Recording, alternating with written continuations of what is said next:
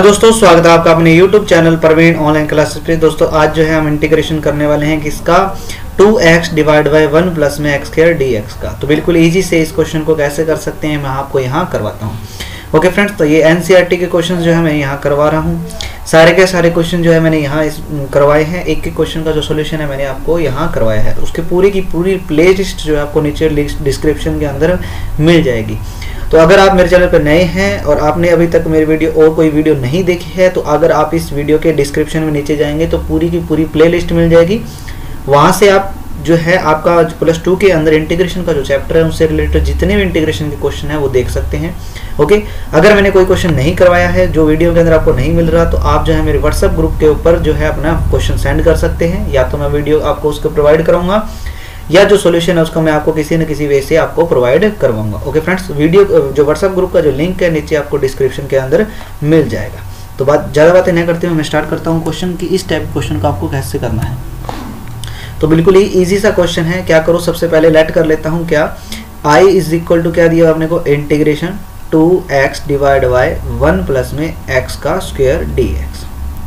तो मैं क्या कर लेता हूँ, पुट कर लेता हूँ। किसको पुट कर लेते हैं, x स्क्वायर को t पुट कर लेते हैं। x स्क्वायर को जब मैं t पुट करूंगा तो ये क्या हो जाएगा 2x dx is equal to dt। मैंने क्या किया, x स्क्वायर को t पुट किया, फिर डेरिवेटिव कर दिया। तो x स्क्वायर का डेरिवेटिव 2x और x का डेरिवेटिव dx, और ये क्या जाएगा इज इक्वल टू dt। ये दोनों वैल्यू इस इक्वेशन में पुट करेंगे तो i इज इक्वल टू क्या आ जाएगा मेरे पास 2x dx, तो मेरे पास बन जाएगा dt डिवाइड बाय 1 प्लस में t। और देखो 1 प्लस में t, इसका इंटीग्रेशन क्या हो गया मेरे पास, ये आ गया 1 बाय 1 प्लस में t इंटू में dt। और इसका इंटीग्रेशन होता है मेरे पास क्या, log 1 प्लस में t, और ये आ जाएगा प्लस में c क्या आ गया, कांस्टेंट ऑफ इंटीग्रेशन।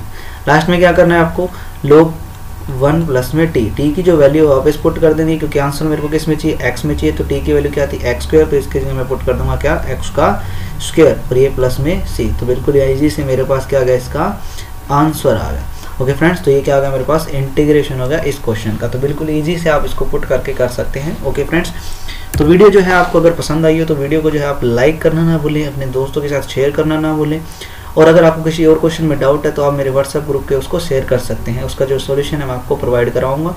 और साथ के साथ मेरे चैनल को सब्सक्राइब कर लें और साथ के साथ बेल आइकन का बटन जरूर दबा लें, क्या कि जो आगे मेरी वीडियो आएगी उसका नोटिफिकेशन आपको मिल जाए। ओके, तो वीडियो देखने के लिए आपका बहुत बहुत धन्यवाद। जय हिंद, जय भारत।